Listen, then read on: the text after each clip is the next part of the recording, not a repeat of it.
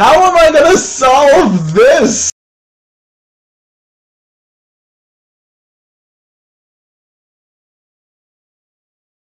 I have to go around the whole thing and freaking cover it now. Great job!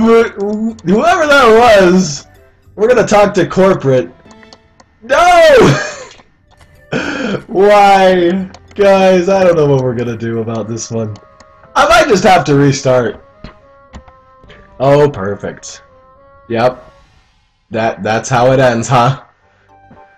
Full of water! Now they're gonna have leaky boots. I'm gonna call them leaky bootmen. Okay. we are going to beat it. We gotta stay positive. No amount of water can stop this train from completing the challenge. We've got to stay positive. Because in the end, all we could do is stay positive. That's a joke from Avatar. Shout out to creators of Avatar. Not the blue Avatar, not the James Cameron.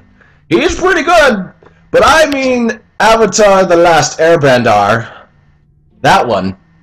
And they have. Oh, that's my favorite episode. Is when.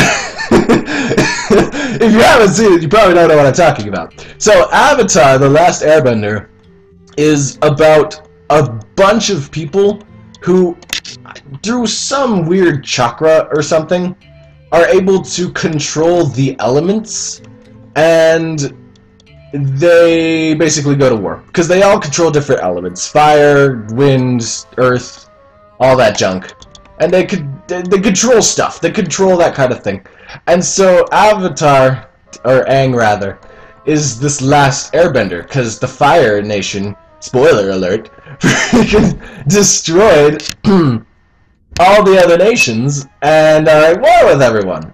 So Aang, this last person who's capable of airbending, is the Avatar. The Avatar being a guy who can bend all of the elements. And so he has to go deal with that and be like, what's up, bros? I know how to do the bending and stuff. And they go, what? You're not supposed to know how to do the bending.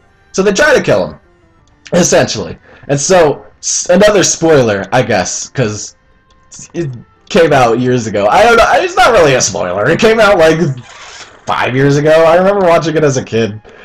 And essentially, what he ends up doing is he's like, okay, we're going to go into the Fire Nation, and we're going to go attack them where, you know, Fire Nation-y things happen.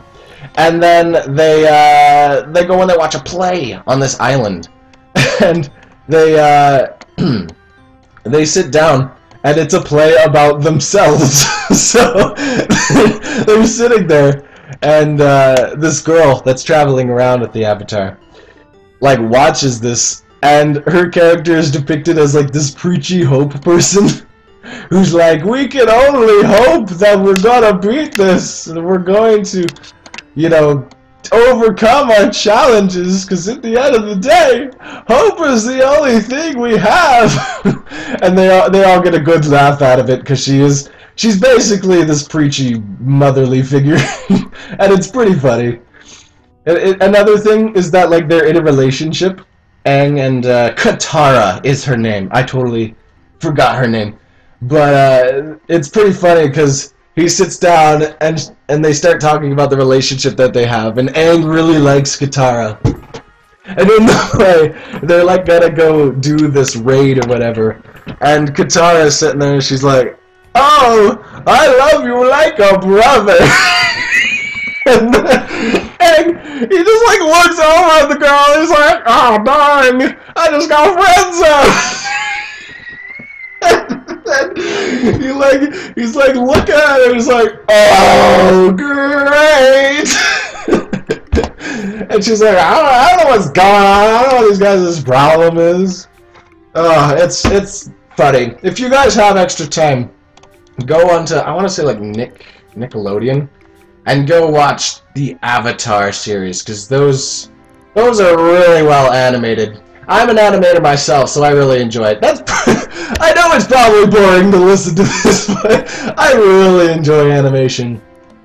And I think it's a very well animated series. The way they're able to get the fire and all the water to move and animate correctly it's pretty amazing and astounding in my perception of animation. So I thought I'd leave that for you if you haven't already seen it, because it's pretty ridiculously awesome. And yeah, you know, some people don't like it. They don't like the fact that, like, oh, what's this kid doing, you know, like, oh, it's just this weird thing.